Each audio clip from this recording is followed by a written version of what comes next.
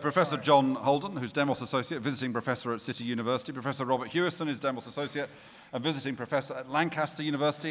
They are already a famous double act in the sector. I don't know whether you're kind of little and large, Morecambe and Wise. Tweedledum and Tweedledee. Tweedledum and Tweedledee. Okay, over to you. Exactly, yes. Well, we called our provocation Turbulent Times, but as Jenny has already used that phrase, in fact, we took that idea that these are turbulent times for the heritage from Jenny Abramsky's writings. We took as our cue her warning that the current situation, and here I quote, must mean a fundamental redesign of some heritage services and activities. Well, since she wrote those words, the situation has become even more turbulent. The state is conducting a steady withdrawal from support of the public realm. It's abolished quangos, deregulated systems of protection, and of course imposed massive financial cuts in the cultural and environmental sectors. 50% at Natural England, 36% at Arts Council England by 2015-16. The local authorities that are fundamental to all forms of heritage protection are facing the prospect of being unable to carry out any non-statutory duties. Not just local authority, but all forms of museums, including nationals, are suffering financial attrition. Certain institutional changes are in prospect that will alter the heritage landscape and increase competition for such funds as are available, principally those from the National Lottery. And the recession has put pressure on the earning capacities of heritage attractions, while at the same time the demand for economic growth is a threat to conservation of both the built and the natural environment. When we looked at how the heritage sector was preparing to respond to these challenges, we were unable to find any coherent strategy. There's no doubt that the heritage is valued by the public, but the heritage does not appear to value itself. The heritage does not see itself as a coherent sector, let alone as a single organic system where heritage becomes defined by people rather than delivered to them.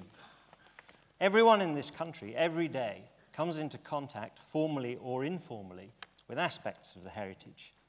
Institutionally, however, it is represented by a heterogeneous mix of government departments, local authorities, non-departmental public bodies, charities great and small, and a dense hinterland of professional experts and enthusiastic volunteers.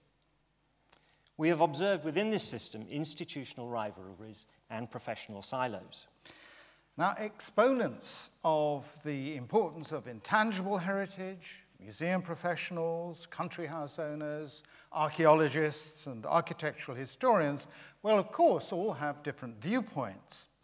But the most damaging fault line that we detected was between what one might call cultural heritage, including museums and the historic environment, and on the other, the natural heritage, including species, flora, and all types of landscape. Now, this division is institutionally reinforced by the different responsibilities and approaches of the DCMS and DEFRA and their agencies, respectively English Heritage and the HLF, Natural England and the Environment Agency. Each of the 4 home countries have different variations in the distribution of agencies, and only the HLF has a UK-wide remit. It's also the case that legislation and some of the economic aspects of the natural heritage are a European matter, while cultural heritage is a matter for the home countries. Senior people on both sides of the cultural-natural divide confirmed to us that these institutional differences are part of a less readily acknowledged differences of mindsets and languages. Even words such as conservation and environment means, it appears, different things to different people. The results of the consultation on the National Heritage Protection Plan reveal a failure to achieve a common understanding or sense of partnership across the sector.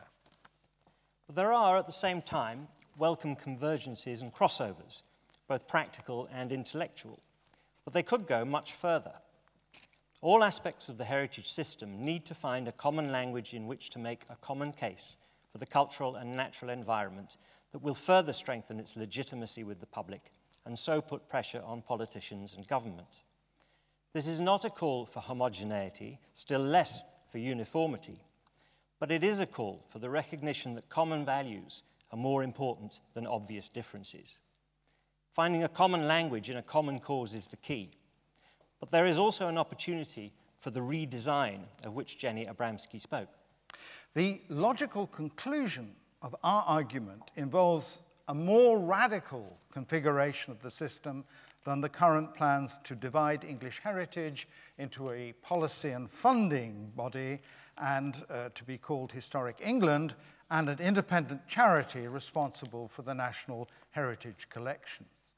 Now, we explore the possible negative implications of this plan in our paper, especially for the Heritage Lottery Fund, which may end up as the funder of first and last resort, with pressure building to breach the additionality principle governing the use of lottery money, just as Arts Council England has recently done. But at the same time, it is also an opportunity. Why not create a single policy and funding agency that brings together both the natural and cultural heritage by merging natural England with the projected historic England and giving it the responsibilities for museums that are currently with the Arts Council. This agency would care for the historic environment, including intangible and heritage and museum policy, as defined in the National Planning Policy Framework of 2012. The HLF would retain its UK-wide responsibilities. And to avert the looming crisis at local authority level, heritage protection and museum provision would become a statutory requirement properly backed by central government support. We appreciate that these are radical suggestions, but our challenge is this: what would you do instead? So long as the heritage sector remains divided against itself, it will continue to be a weak candidate for government attention, and it will not attract the public support that is crucial if it is to be able to make its case to government and to support itself. That case needs to be made in a common language, one that demonstrates that the heritage in all its rich and diverse forms is a constituent part of the public realm. The public realm, that is, as both the natural and built environment and the social and imaginative space where ideas, values, and shared memories can be freely debated and celebrated. The public realm is the place where people find a common purpose. The heritage sector has a common responsibility to ensure that the public realm does not deteriorate any further. Thank you.